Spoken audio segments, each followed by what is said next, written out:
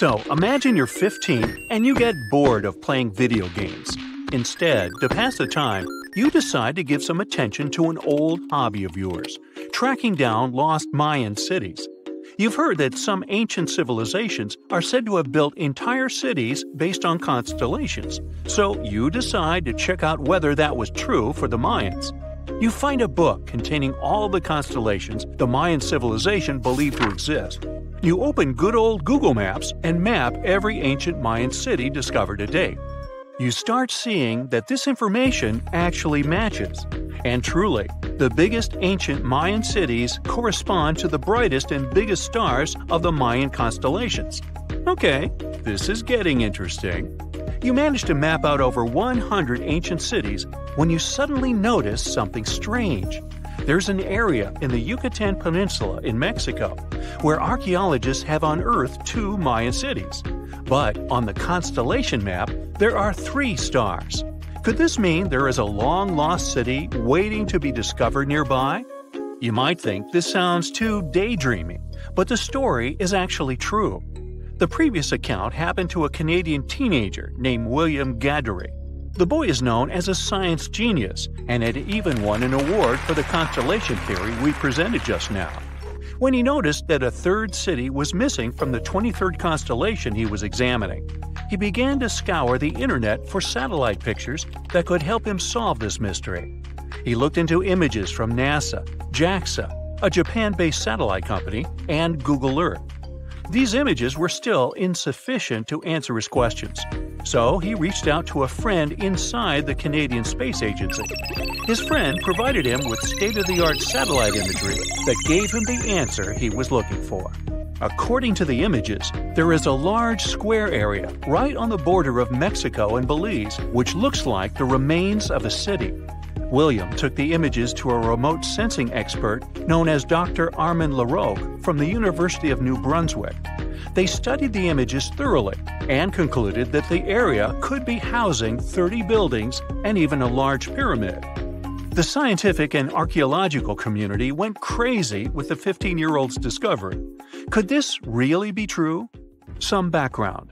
Lost Mayan cities began to be unearthed in the mid-20th century. Since then, ruins from cities such as Tikal, Palenque, and Uxmal have been rediscovered. The Mayans were one of the biggest pre-Columbian civilizations living in the Americas. They began to settle in the area as early as 1500 BCE. Experts believe that, at its height, the Mayan civilization consisted of over 40 cities, with a population of millions of people. That's a crowd. And their cities were pretty interesting. Their civilization spanned over Mexico's Yucatan Peninsula, Guatemala, and Belize. They survived mainly on agriculture, so they developed a complex irrigation system in most of their cities. They built a series of ceremonial buildings, pyramids, plazas, and even courts for ball games. The Mayans were keen pyramid builders, but they also developed an advanced astronomical system. With whatever ancient technology they had, they were able to predict the exact location of planets, such as Venus and Mars, and they were able to predict the exact dates of eclipses. That's why the methodology William used to discover this long-lost Mayan city was unusual, but not completely surreal. The Mayans were keen astronomers, so it wouldn't be too strange that they built their major architectural feats in relation to the sky, would it? And they wouldn't be the first ones to be doing so. There is a famous fringe of Egyptology dedicated to studying how the Giza pyramids were built in perfect alignment with the Orion constellation, meaning that each pyramid was purposely built to align with one of the major stars of Orion's belt. According to William, he first had the idea to look at the Mayan constellations because he couldn't understand why the Mayans built their cities where they built them. Most major cities, such as Chichen Itza and Uxmal, aren't near any rivers or significant bodies of water. Instead, they're built on marginal lands and on top of mountains, which confused the 15-year-old. His next thought was that it might have something to do with astronomy. William named the new city he discovered Mouth of Fire, which is also my nickname, and he even won a merit award for his hard work. However, his theory was very much contested inside the archaeological community. and many Mayan experts work to debunk Williams' findings. Some archaeologists say that constellation theories are too unscientific. Anthony Aveni, a renowned anthropologist and astronomer, referred to Williams' methodology as an act of creative imagination. He explained that there is no way to be sure what the Mayan constellations really were. It's all just hypothetical.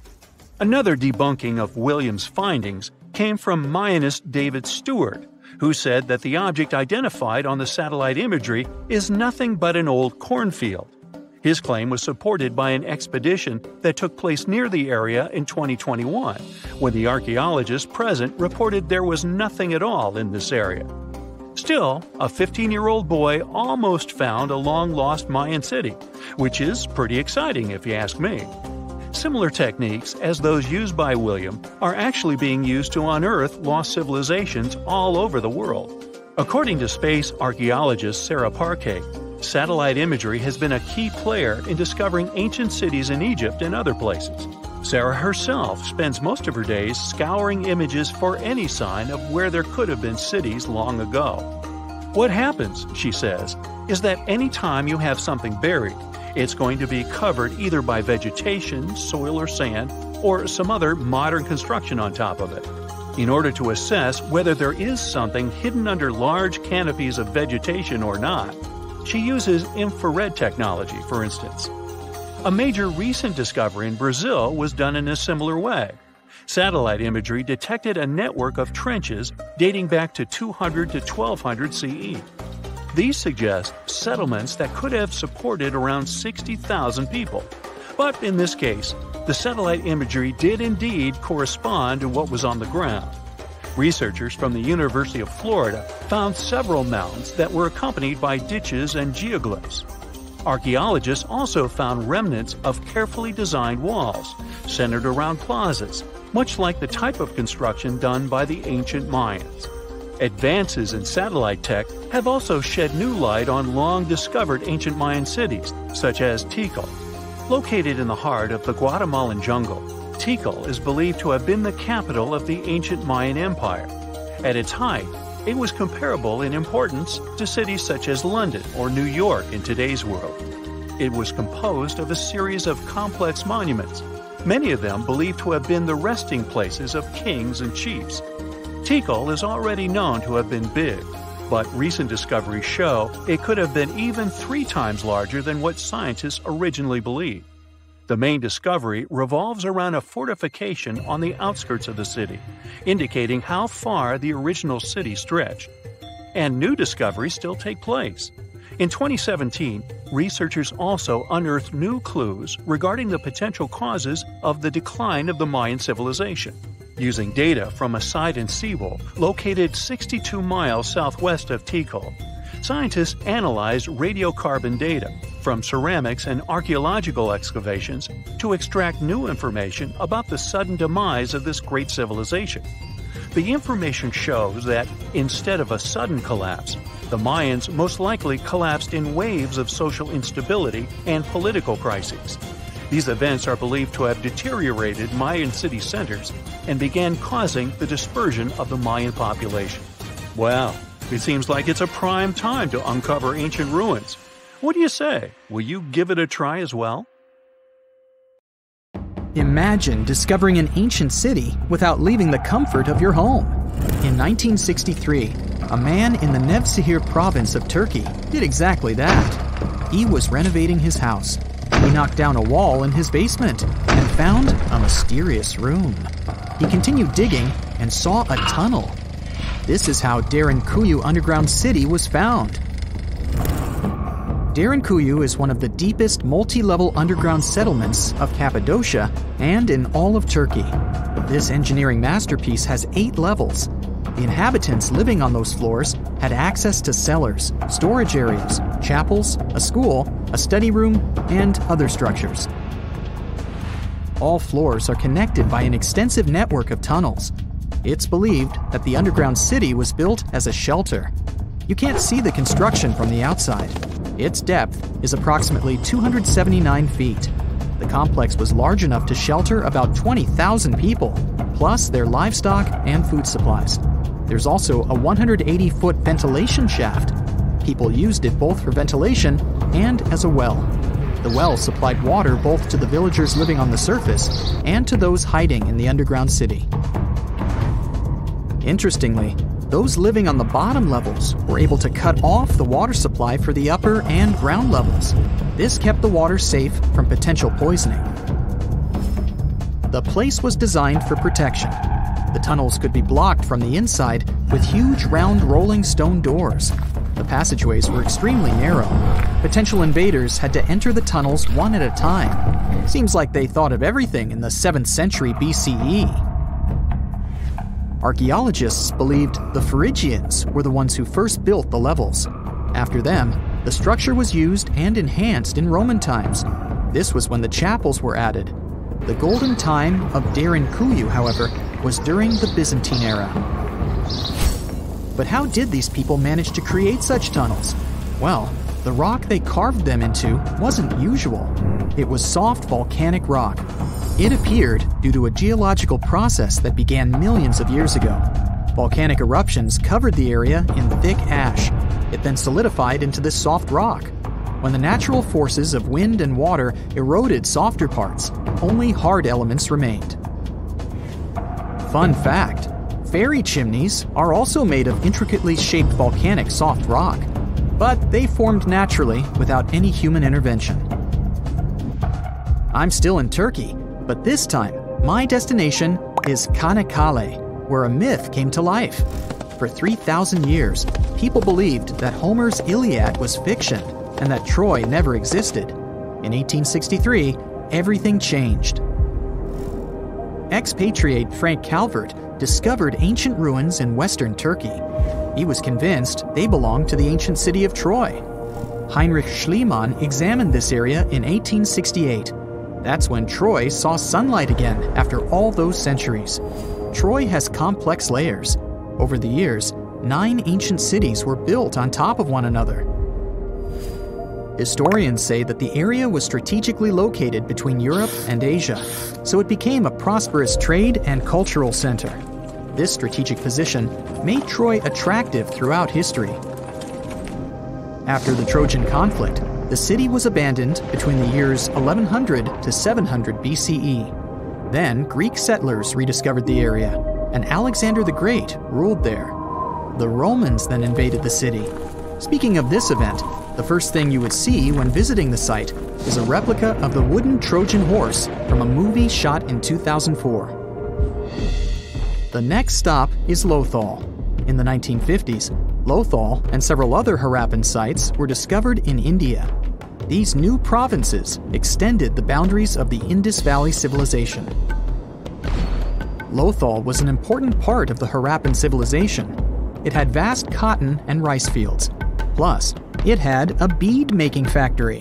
Beads were made from semi-precious stones, like agate. Many of these beads were later found in Mesopotamia, which serves as evidence that Lothal was a thriving trading port. Archaeologists believe that the city was part of an ancient trade route.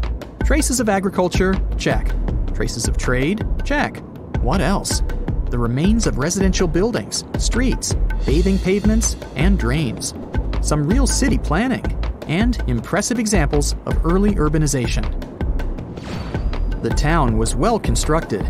There were modern houses. Some of them had 6 rooms, bathrooms, a large courtyard, and even a veranda. Lothal also had the world's oldest known dock. It linked the city with the Sabarmati River and the trade route. The ancient Mayan city of Calakmul is located in southern Mexico in the tropical forest of the Tierras Bajas. From 500 CE to 800 CE, Calakmul was home to over 50,000 people. There was a central plaza surrounded by outer districts. And if we count both the inhabitants of all those outer areas and those who lived in the center, Calakmul had a population of more than 1.5 million people. It was a city that was habitable for 12 centuries. It's believed that the place had more constructions than any other excavated Maya settlements in the region. After 1000 CE, the Maya civilization there faced a downfall. The settlement that was once the center of Mesoamerica was almost completely abandoned. The ancient city was at the heart of the second largest tropical forest in America. The site is well preserved, so today, if you were to visit it, you would be able to picture what life looked like in ancient Mayan times. The city remains include architectural complexes and sculpted monuments, defensive systems, quarries, water management features, agricultural terraces, massive temple pyramids, and palaces, not to mention a variety of body ornaments and other accompanying objects. It proves that complex, state-organized societies lived in this tropical forest. The Mayans depicted nature in their paintings, pottery, sculptures, rituals, and even food. I'm moving on to a place people thought didn't really exist. The city of Thonis Heracleion appeared only in a few inscriptions and ancient texts. Turns out, it was waiting to be discovered for thousands of years. Scientists searched the majority of the coast of Egypt. But then, archaeologist Frank Gaudio and his team detected a colossal face looking at them from under the water. The ancient city of Heracleion was discovered completely submerged 4 miles off Alexandria's coast. In the ruins of the lost city, there were 64 ships, 700 anchors, and a treasure trove of gold coins. Archaeologists consider a 16-foot-tall statue and the temple remains the most important findings discovered by the expedition. Back then, the city had ceremonies and celebrations that took place in the Temple of Amun. The ruins and artifacts were made from granite and diorite, so they were in good condition even after having been in contact with water for centuries. They give people a glimpse into what life was like 2,300 years ago in one of the most important trade ports of the world. The city had a network of canals. You can think of it as an ancient Egyptian Venice. The canals linked many separate harbors and anchorages. Towers, temples, houses, and other structures were also linked by bridges.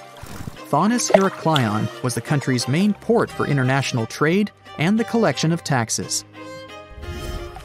No one really knows how the city ended up submerged, but archaeologists connect it with natural causes. At the end of the 2nd century BCE, most probably after a flood, Heracleion got covered with water.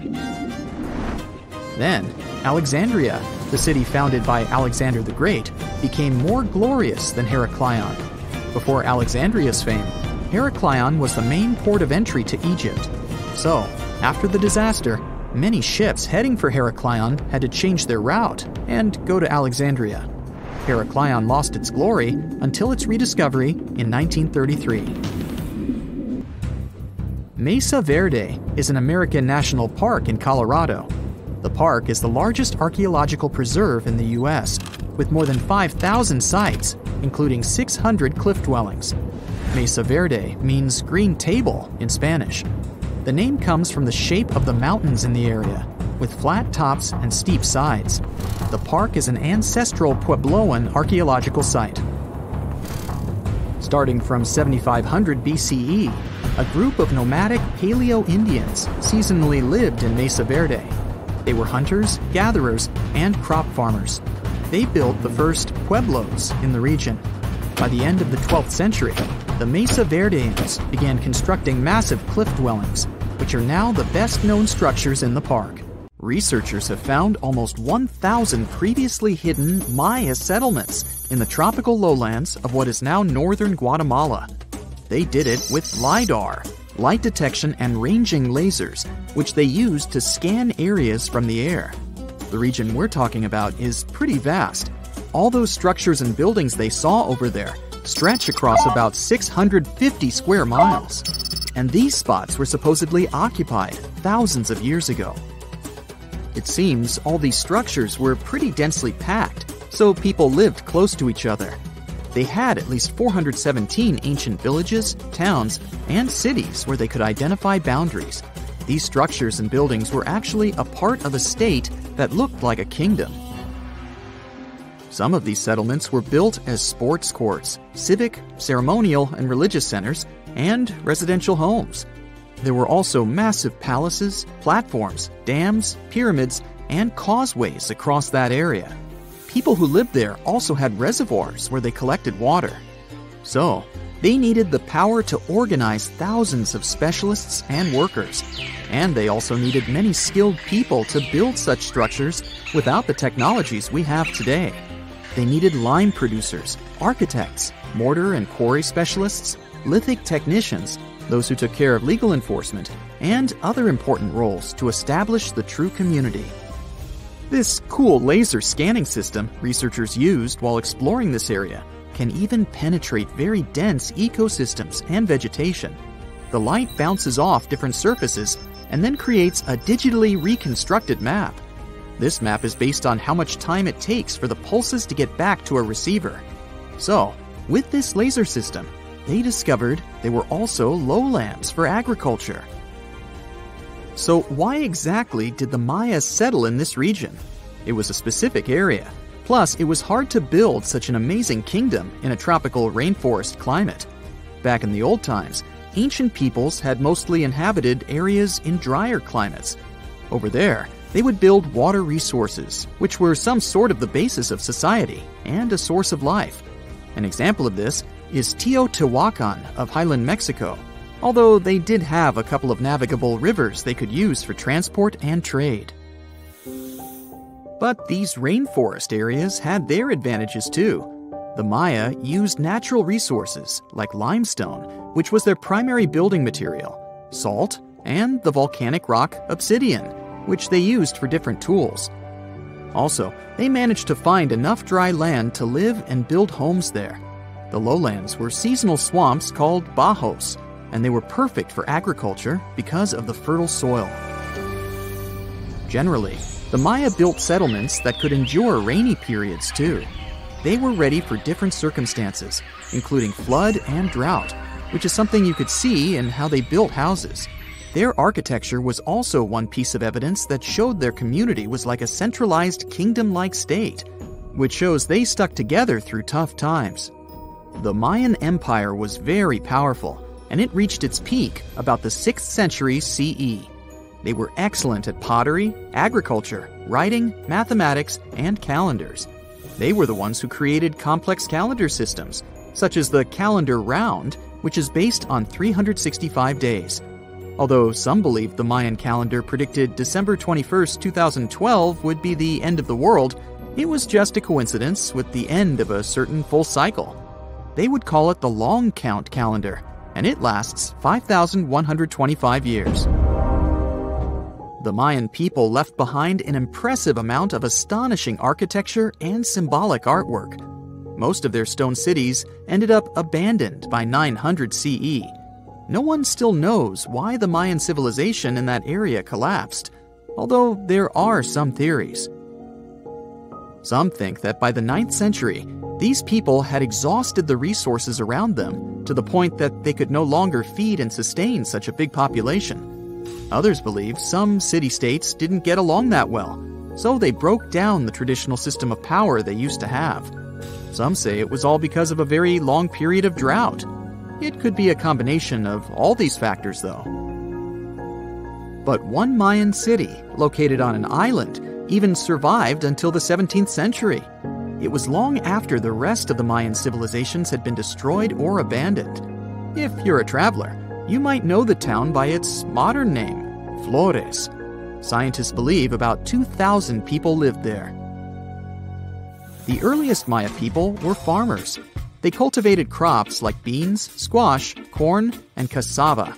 As they had many interesting ingredients, they created hundreds of cool recipes. Many of those are still present even today. For example, in modern Mexican cooking. And especially popular are papayas, cacao, avocados, squash, pineapples, chili peppers, beans, and so on. Even though the Maya mostly practiced a kind of primitive type of slash-and-burn agriculture, there is also evidence of them using some more advanced farming methods, like terracing and irrigation. And they were big chocolate lovers. More than 3,500 years ago, the Olmecs of Mesoamerica probably turned out to be the first to realize that it takes some work for us to get such a cool thing as chocolate. But the Maya were the ones who turned it into a true form of art. Scientists found out about it when they found cacao in Mayan pottery. Their chocolate would be mixed with honey, water, cornmeal, and chili peppers. That's how you get a spicy, savory hot chocolate beverage you can try even today in Mexico and Central America. Also, they used written language in their books. Their paper was made from fig tree bark, and using strips of that paper, they created a large library of books. Books made of this material are called codices, and 4 of these can still be found today. Sadly, many books were lost over time because of the humid climate or some human factors. The classic Maya built a bunch of palaces and temples that had a stepped pyramid shape. They decorated them with inscriptions and reliefs, which have earned them the reputation of being incredible artists of Mesoamerica. For the Mayans, flat foreheads were the most desirable thing on someone's face. They were generally really into aesthetics, and having a flat forehead was one of the main things where you could meet their highest aesthetic standard. They also liked to glam up their looks with makeup and clothing. Also, the Mayans were master tattoo artists. Actually, they were one of the first civilizations that started doing such forms of body art. They had a rich culture and believed in many things, such as fairies. Many civilizations across the globe believed in these mythical creatures, which had different names everywhere. The Mayans called those creatures aluxes. They would make sculptures of aluxes from wood or clay, take them to the forest, and hide in some secret spots. The Maya believed these sculptures would come to life during the night and take the role of guardians of their land, animals, and crops. The Maya believed caves were entrances that led to the underworld. You can even visit some of these caves if you like. For example, you can explore the jungles of Quintana Roo and Yucatan near Cancun. There are many spots where researchers found artifacts the Mayans had left behind. They were one of the first cultures that learned how to use rubber latex and make, for example, rubber balls for the many interesting games they had. They used natural latex and then probably mixed it with some other natural substances. That's how they came up with the bouncy balls they played with. They also built cool steam baths. The Maya had structures made from stone that looked like something we know today as bathtubs. Plus, they were building heated stone structures we know as sweat houses. Researchers found these in El Salvador and Guatemala, and they were previously hidden under volcanic ash. Can you tell me what date it is today? Piece of cake. You just look at your smartphone and voila, you immediately know the day, month, and year. But was it always this easy to tell the date? Did the ancient people even have the concept of a year that lasts 365 days? Yes and no. Mayan calendars had cycles. That's close to what we call a year. But the Mayan cycle was much longer, 819 days. And this is where the mystery begins. 819 days compared to what? When does this calendar begin, and when does it end? Scientists were asking themselves this question for decades. They discovered and deciphered the Mayan calendar during the 1940s. Recently, 2 American scientists, John Linden and Victoria Bricker, came forward with a solution. So, what did they do differently from their predecessors? The duo deciphered the code by broadening their thinking. They expanded the calendar from 819 days to full 45 years. That's 20 times longer than the original cycle. And a pattern started to emerge. This was a major breakthrough because the Maya told time in a complicated way. You can forget about the easy-to-read Arabic numerals we have today. These ancient people used glyphs. These are tiny images that represent characters, something like the icons on your desktop or universal symbols. When you see a little dot with 3 curved lines above it, you know there is a Wi-Fi network available. The Mayan calendar used glyphs that represented animals or natural phenomena. For example, there were symbols for a jaguar and an eagle. Each glyph marked one day. Each cycle is repeated 4 times, 8 and 19 x 4. Let's call these 4 cycles blocks. The Mayas colored each block differently. Scientists thought these colors corresponded to the 4 cardinal directions. Red was east, white, north. West was black, and finally, yellow marked south. But then the 1980s came. Yeah, this was a weird decade. The calculations were all wrong. Researchers determined that the colors were associated with the position of the sun in the sky, It turned out that the color yellow represented the highest point of the sun, which is called a zenith. White was the lowest point, called the nadir. It seems that the calendar showed just how good the ancient Mayas were at astronomy. This is most evident at Chichen Itza. This principal Mayan city is located on the Yucatan Peninsula, Mexico. There stands an impressive step pyramid. It is dedicated to the feathered serpent deity, and its alignment is perfect. Something marvelous happens here twice a year, during the equinoxes, March and September. These are the times when the sun shines directly over the equator. On these two dates, the day and night last the same. At the site of the pyramid, sunlight first illuminates the sculpture of the serpent head at the base of the structure. Then it makes its way up the 91 steps. This creates the illusion that a snake is slithering down the pyramid. Even today, people gather to witness the sight. And it must have been more impressive when the Mayas completed the structure 1050-1300 CE. Do you know what a synodic period is? Neither do I. But Mayan astronomers did. A synodic period is the time that passes before a stellar body does a full lap. For example, this is the period between two full moons. When you look from Earth, this period lasts roughly 30 days. And the Mayas were looking at the skies non-stop. They carefully noted the synodic periods of all planets. From Venus to Saturn, these ancient astronomers kept records of nearly all celestial bodies. But what does this have to do with their calendar? The American researchers' calculations revealed the link. Let's take the planet closest to the Sun as an example, Mercury. Its synodic period is 117 days. Multiply that by 7 and you get which number? Exactly 8 to 19, when 17 x 7 equals sign 819? Coincidence? Definitely not. Because synodic periods of other planets also neatly match the magical figure 819. But this is not visible from a single Mayan cycle. Scientists had to expand it several times to discover the pattern. There is a reason why no one could decipher the code for so long. They were focused on a single planet. The trick was to add the Mayan calculation for all the planets. Researchers just needed to see the bigger picture. This brings us to the year 2012. Can you remember that some people thought that the world would end on December 21st? That turned out to be a bust. We are alive and well now. But what started this false rumor? The Mayan calendar, of course. You see, these ancient people based their calendar on long periods of all the planets. That included a lot of complicated math and a lot of multiplying. This 2012 was simply the time when their cycle ended. It is known as the long count. This period is the same as our year. For the Mayas, 2012 was something like the 31st of December for us. Just an end of a cycle in which they measured time, so there was no need to panic. Those New Year's Eve parties might be a bit wild, but the world doesn't end on January 1st. The Mayas stretched more than their calendar. Rubber was the name of the game. Yes, you've heard it correctly. These ancient people were making different grades of rubber 3,000 years before one famous American did, Charles Goodyear. They would extract natural latex from the rubber tree. This is a milky substance that can be turned into rubber. And they weren't the only ones.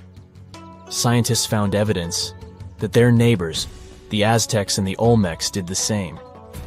But what did they do with rubber? They didn't need car tires, definitely. But it's cool to have a nice pair of sandals for the beach. The Spanish wrote about rubber sole footwear that natives wore. Sadly, scientists still haven't found them. That would be a big step for archaeology. So the Maya were playful with rubber, literally. Researchers guessed that they produced balls from latex. These were bouncy and ranged in size from a softball to a soccer ball. A typical Mayan ball game, pits, involved 2 hoops. You must be thinking basketball, but not quite. The hoops were set on walls, 23 feet high. Compare that to the NBA standard of 10 feet. And the hoop was the other way around. There is also a sweet side to the story of the Mayas. These ancient people enjoyed chocolate. In fact, the modern word chocolate probably comes from their language, xocolotl. This meant bitter water. Okay, you get the bitter part, but why water? The Mayas didn't produce chocolate in the form we know it today. They didn't make bars of chocolate. They drank it.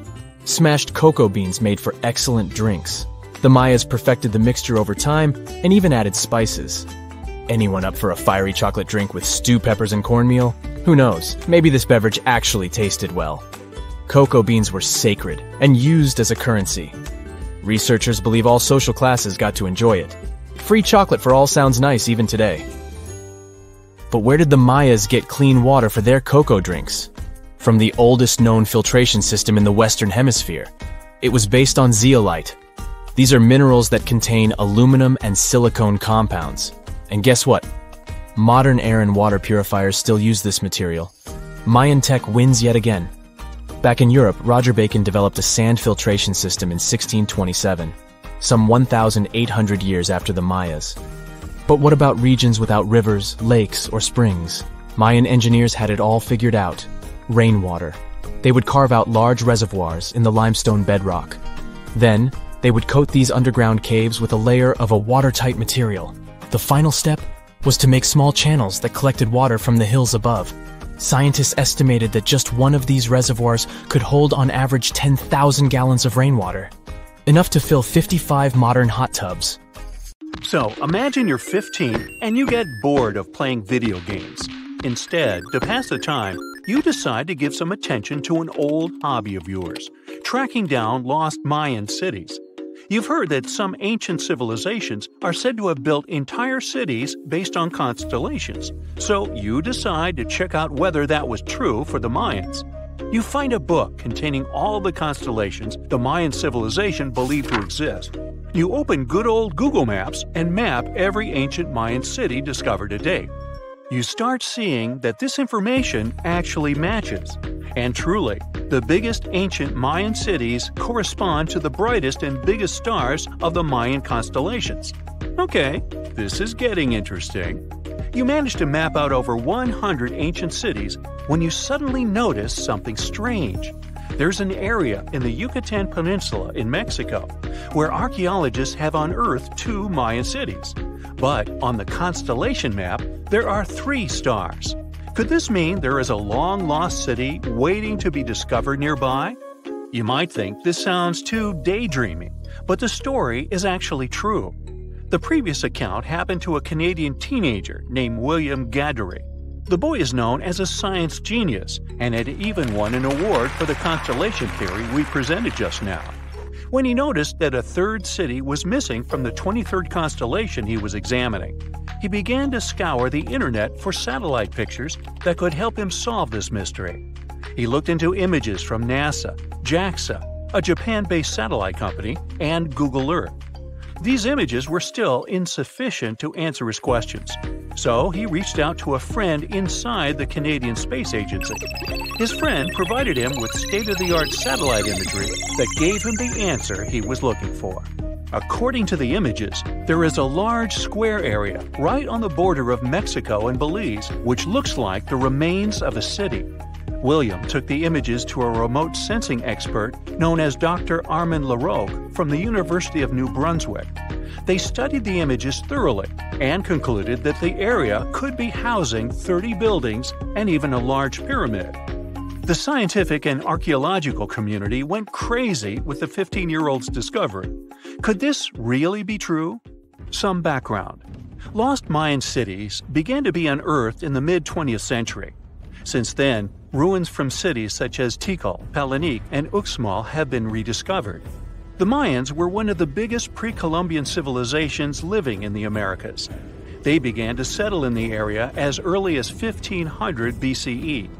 Experts believe that, at its height, the Mayan civilization consisted of over 40 cities, with a population of millions of people.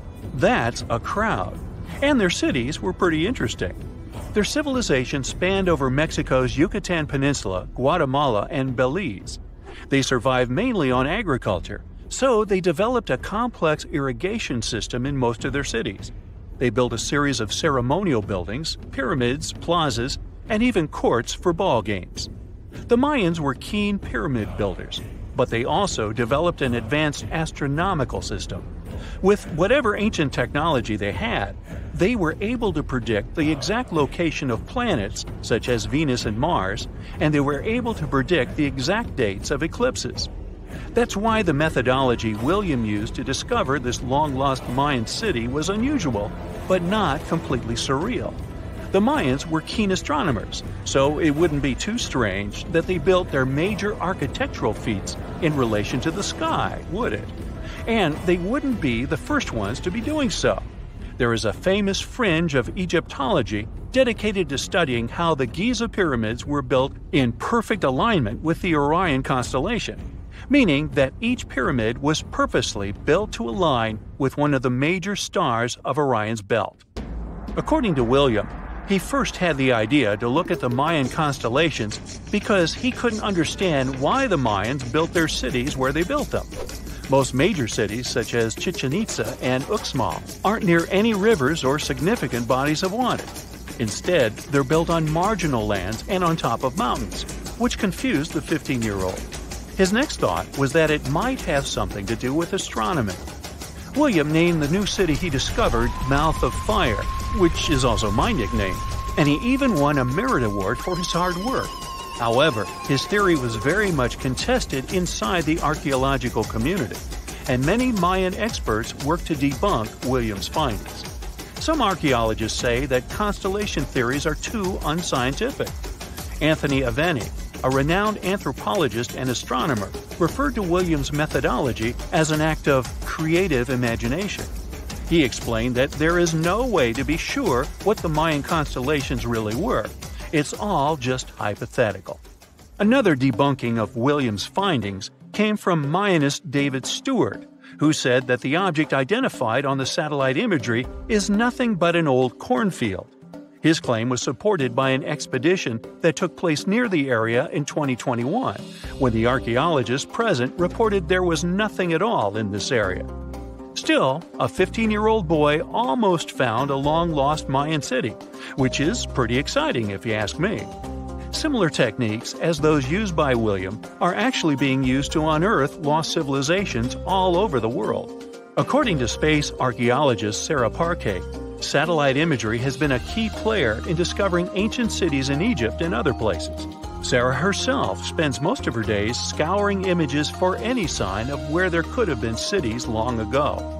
What happens, she says, is that any time you have something buried, it's going to be covered either by vegetation, soil or sand, or some other modern construction on top of it. In order to assess whether there is something hidden under large canopies of vegetation or not, she uses infrared technology, for instance. A major recent discovery in Brazil was done in a similar way. Satellite imagery detected a network of trenches dating back to 200 to 1200 CE. These suggest settlements that could have supported around 60,000 people. But in this case, the satellite imagery did indeed correspond to what was on the ground. Researchers from the University of Florida found several mounds that were accompanied by ditches and geoglyphs. Archaeologists also found remnants of carefully designed walls, centered around plazas, much like the type of construction done by the ancient Mayans. Advances in satellite tech have also shed new light on long-discovered ancient Mayan cities, such as Tikal. Located in the heart of the Guatemalan jungle, Tikal is believed to have been the capital of the ancient Mayan Empire. At its height, it was comparable in importance to cities such as London or New York in today's world. It was composed of a series of complex monuments, many of them believed to have been the resting places of kings and chiefs. Tikal is already known to have been big, but recent discoveries show it could have been even 3 times larger than what scientists originally believed. The main discovery revolves around a fortification on the outskirts of the city, indicating how far the original city stretched. And new discoveries still take place. In 2017, researchers also unearthed new clues regarding the potential causes of the decline of the Mayan civilization. Using data from a site in Sewell, located 62 miles southwest of Tikal, scientists analyzed radiocarbon data from ceramics and archaeological excavations to extract new information about the sudden demise of this great civilization. The information shows that, instead of a sudden collapse, the Mayans most likely collapsed in waves of social instability and political crises. These events are believed to have deteriorated Mayan city centers and began causing the dispersion of the Mayan population. Well, it seems like it's a prime time to uncover ancient ruins. What do you say? Will you give it a try as well?